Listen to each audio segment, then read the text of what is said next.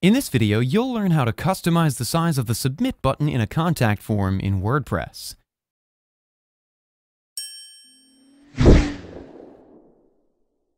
For this functionality, I'm using the Contact Form 7 plugin.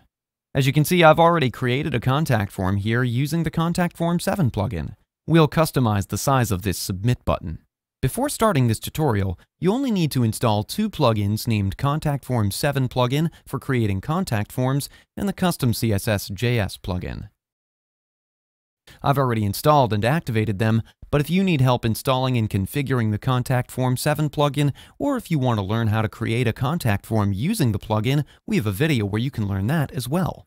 I'll link the video in the description below, or you can also click on the eye icon on the top right corner of your screen to view the video.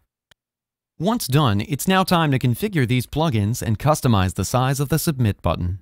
To do so, hover over the Custom CSS and JS in the sidebar and click on All Custom Code. As you can see, the existing code snippet is deactivated for now. I'll edit the existing code snippet.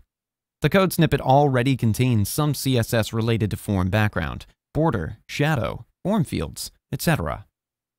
I've created videos related to those as well. You can watch those on your channel. You can watch those on our channel.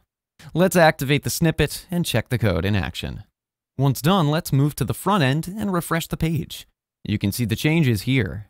Now let's discuss how to customize the size of the Submit button. To do so, move back and simply paste the code here. I'll mention the code in the description and you can copy it from there. You can customize the width of the Submit button using the code. You can even set the position and spacing as well. If not required, you can remove it from the code like this. Once done, simply remove the code like this and update the code snippet. Let's check the code in action. Moving back and refreshing the page, you can see the change in the width of the Submit button.